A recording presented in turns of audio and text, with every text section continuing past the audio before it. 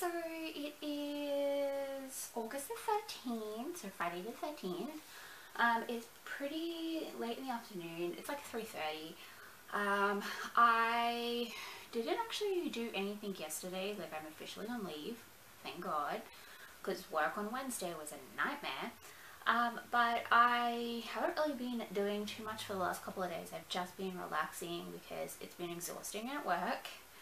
But I wanted to show you a couple of things. So I have done a little bit of knitting, not too much, but a little bit. And sorry if you can hear that motorbike. It sounds like there's a motorbike in my driveway. But I've been working on this little duck. Now, I know it doesn't look like much at the moment, but this is what it's supposed to look like. So it's a little duckling. I got the pattern off of a Ravelry. It only cost me about $4 or $5. It was fairly inexpensive pattern, but it was super cute and I wanted to knit it. Now, I've never knit anything like this before, so this is the very first time that I'm actually doing this. But I'm actually fairly impressed with how it's coming out so far. The only thing I think I might change next time I make one of these is a slightly thicker yarn. I have used fingering weight, which I used this yarn here. It's just called Speckled Duckling. This is from Jokomamo Textiles. So it is a sock weight yarn basically. The pattern does call for a sport weight, but I wanted to use this yarn. And I probably could use this yarn if I maybe go down a needle size. I was using my Prim 3mm ergonomic needles, like the circulars, so if I went down a size, I think I could, it would be better. It's just that across some of the short row sections, the stitches do pull a little bit, so they're a little bit, like the holes are a little bit bigger.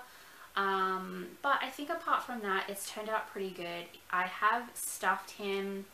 I haven't snipped off the ends yet, but I sewed in, like squished in the eye section so I can sew in the eyes, his little tail, and he is supposed to be a little bit of a wonky shape. It is supposed to look like this because he's supposed to sit upward like this, and then he'll have his little beak here, his two little wings, and then his little feet down here. So this is what I'm up to so far. I have knitted the wings. These are the wings, but they are curling in on themselves. So I think what I wanted to do, they are completely finished, but they're like one-sided. And I think what I want to do is actually, if I can put these together, is actually like sew them together so they're a little bit more sort of thicker and stable and won't curl in on themselves. So they'll be kind of like that, and then sew that wing to the duck. So that's what I'm going to do. So I'm just onto the wings at the moment, and then I'll be onto the beak and the little feet. But it is so adorable. I'm enjoying knitting this. I've never knit a stuffed animal before. This is the first time I've ever done anything like this, so I'm really excited to see how this turns out. I think it's adorable. I am learning things. There's definitely things about this that isn't exactly the best, but I'm learning. So that's the main thing, right? But I really like how it's come out. I think it's pretty cute so far. So that's what I've been working on. I have been binge watching a few shows. I started watching Nancy Drew on the new Paramount streaming service that just came out like a day or two ago. And it's great. It has some moments in there though that scare the bejeebus out of me. Especially because I tend to watch it at nighttime.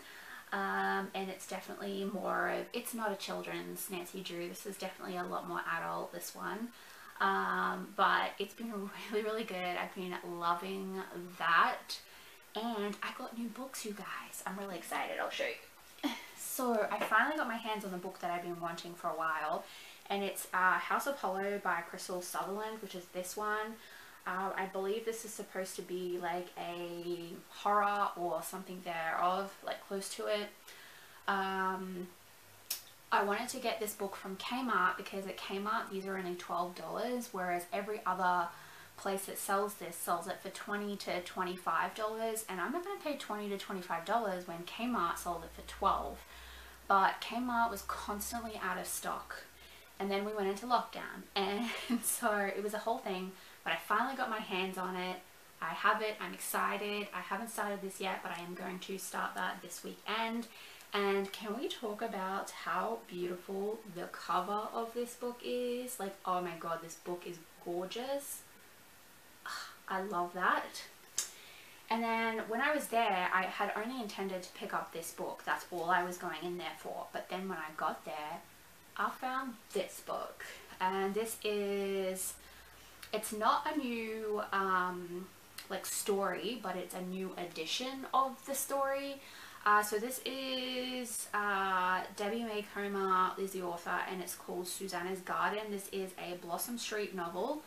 I believe this is the third book in the series, and I am collecting all of Debbie May Comer's books, so I don't care if I don't have like the first book or whatever.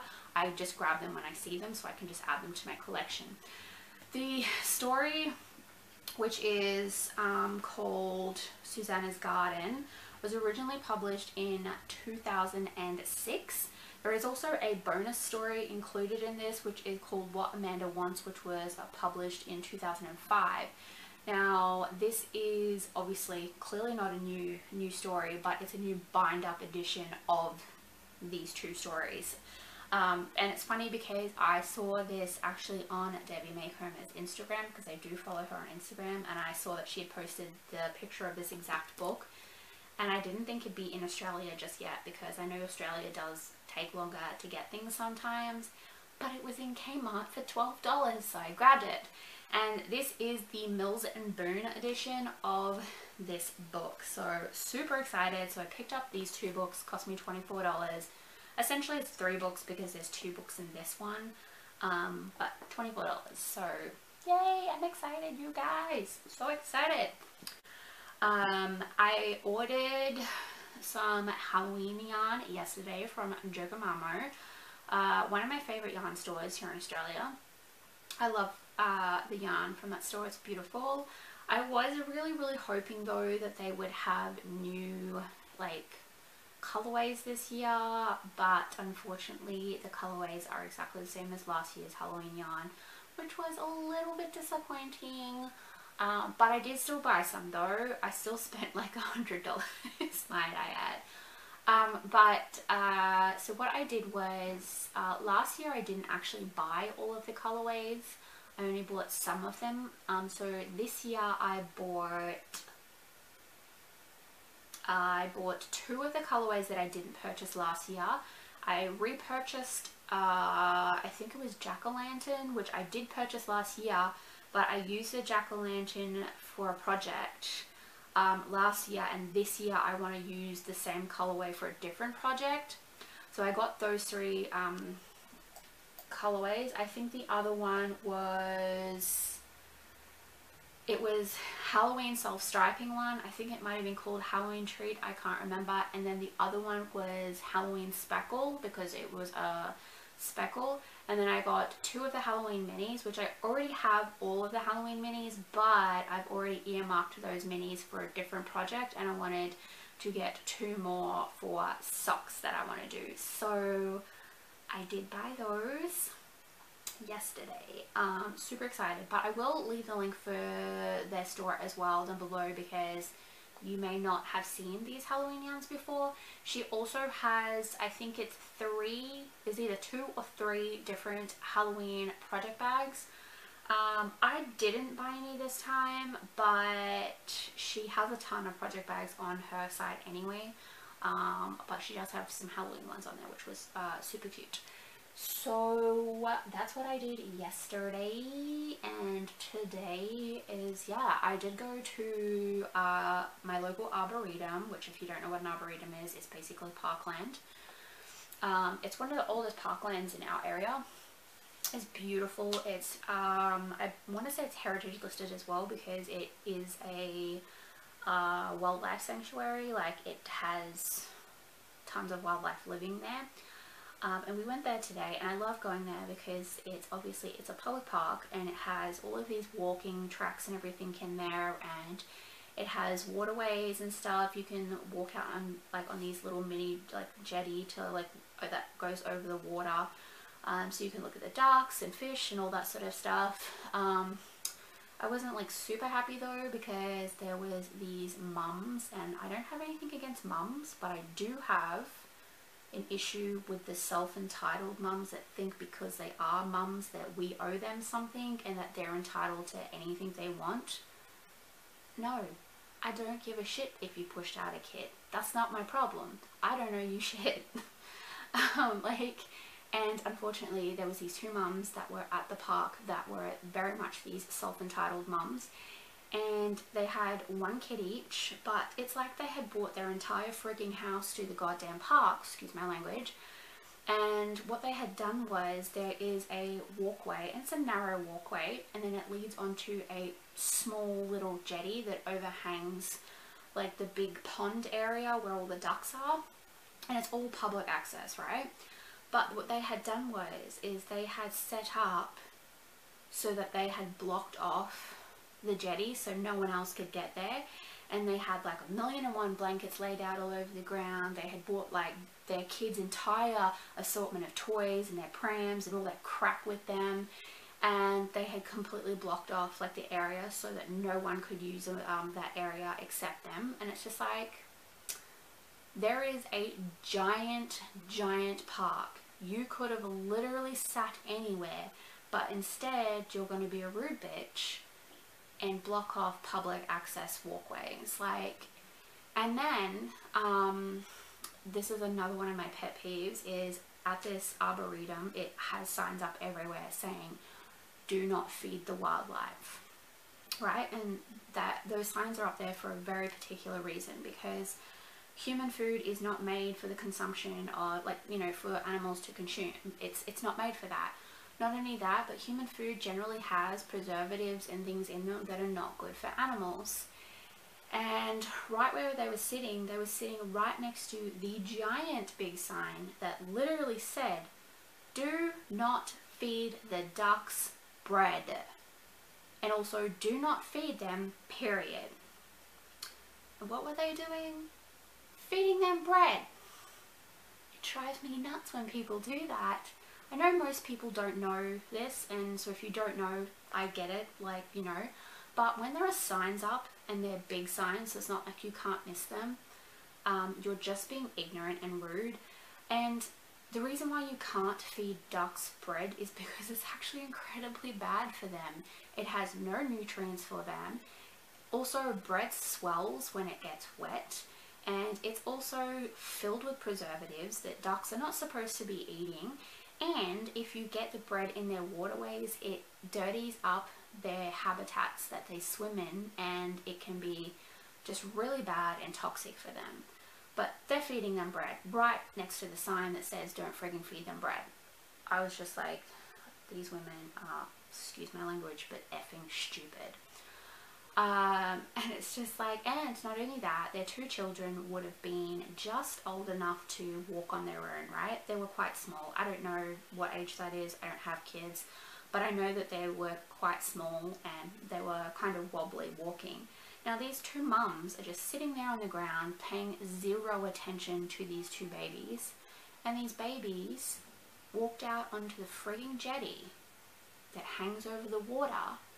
And while the jetty does have railings up, the railings are wood at the top, and then it's got the posts, but in between the posts there's no railings, it's those cable wires, and a child can easily squeeze through those cable wires.